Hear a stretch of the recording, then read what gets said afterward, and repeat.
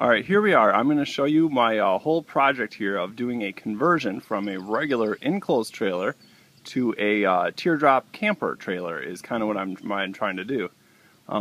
So right here we have it's a 4-foot by 8-foot enclosed trailer. It's just a small one, and it has a little, you can see the rounded corner on the front.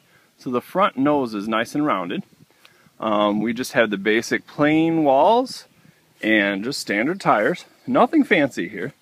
This is just your basic small little trailer, and there's my license plate number for those stalkers who are going to look me up. So inside, this is just a double door in the back. Inside, it's just nothing fancy. Again, it's just your standard walls, just standard construction trailer. Nothing out of the ordinary here. I picked this one up used for $1,200. New, this one's only probably $1,800 or so. It tows well down the road. It's got nice. It's a pretty good space. It measures about 4 foot high and 4 foot wide, and then 8 feet long is what I'm starting out with. And I'm going to show you the whole process through as I convert this to a actual camper that we can sleep in. So from this shot, you can see that I have the window and the door completely roughed in. You can see I took a little bit of nice measuring and some very fine pencil marking and to get the right corners up here. But what I'm doing now is getting ready to rough in to set the windows. And you can see I've already tested this a little bit to make sure that things fit in there properly. You can see that that's what the window's gonna set in like, and the door is right here, the same thing. So what I'll do, I've got my tape, my putty tape that I'm going to use, and I'll take the tape and I'll lay it right here along this lip, around the door and the window, and then I'll come and set it into place. And then on the inside where I've got the panels removed, you can see right in there I'll be able to drill a hole, and I cut windows here and the doors so that they would match perfectly inside the framework. You can see the frame is on both sides, so it'll be really easy for me to screw right here to hold things in place. I also have some pieces of wood cut. You can see right here at the bottom of the door, I've got one, and I have another one here that'll set at the top of the door. You can see that. And those pieces of wood are going to be extra strength. I've got a tube of caulk. I'll caulk it in behind there. I'll also zip a couple screws from the side here, and then I'll be able to screw the bottom of the door frame and the top of the door frame to that. In a little bit, I'll do the same thing over here. Now, the main thing that's going to do is that's going to keep the side from shaking as it's going down the road. You don't want that caulk to loosen up. So that's the project I'm working on today, is getting the window and the doors. Okay, at this stage, I'm doing the final caulking on the inside of the windows, and you can see I'm doing a nice thick bead here around the windows so that not only to hold the windows in place and keep it from leaking, but I'm doing a lot of extra caulk in there to kind of hold the siding in place and just to kind of hold everything together firmly. So I have yet to do these windows over here.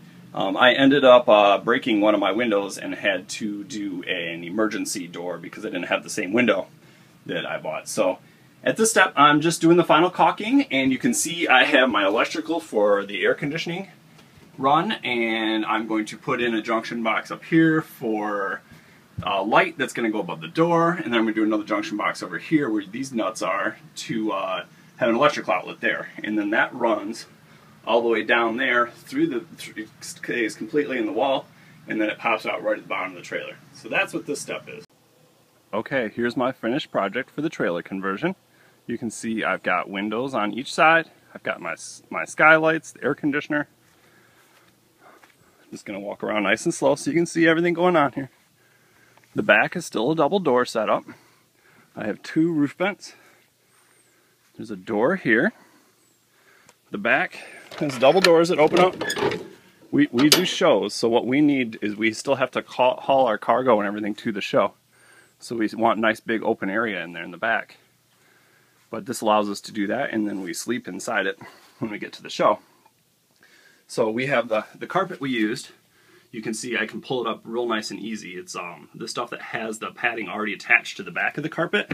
That way I can just roll this thing up real quickly, and I don't have to have the carpet out if I don't want. Inside, so I got windows and doors on each side. This right here, this is actually a door that's designed for a motorhome. It's meant to go horizontally this way, but I just put it vertically and it works out just great. Took me a little while to get keys for it, but it was pretty cheap. It only cost me $5 on eBay to get the keys. You can see right up on top here, I got 2 little shelves built in, and I bracketed it up here so I got a bungee cord to hold the stuff in there. I think one of them's about a 10-inch shelf, and the other one's about a 14-inch, I believe is what's going on. Another great feature I got in here, I've got windows everywhere that open up here. This one right here, this cranks open, and it also duals as an emergency hatch, so you can slide the whole thing out there. And it's basically another door. It's almost the size of my door on the other side. Now, what this allows us to do at some shows we go to, the way I have to park, it's beneficial to have access to this side of the trailer and this side. So that way I got 3 access points to this trailer, the back door and then the other 2. So my side windows here, they're really, really small. You can see the size of my hand, but they do open up and they allow us air there. And then I got a roof vents up in the top there. And of course the air conditioner. Now I also have a light above the door that I have hardwired in to where the air conditioner is wired in. I have one electrical outlet over here. And all that's wired all the way through the walls. And it comes out to the back of the trailer. You can see I got a plug right here hanging out the back corner of the trailer.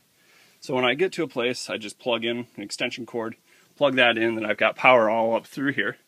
Everything's powered that way.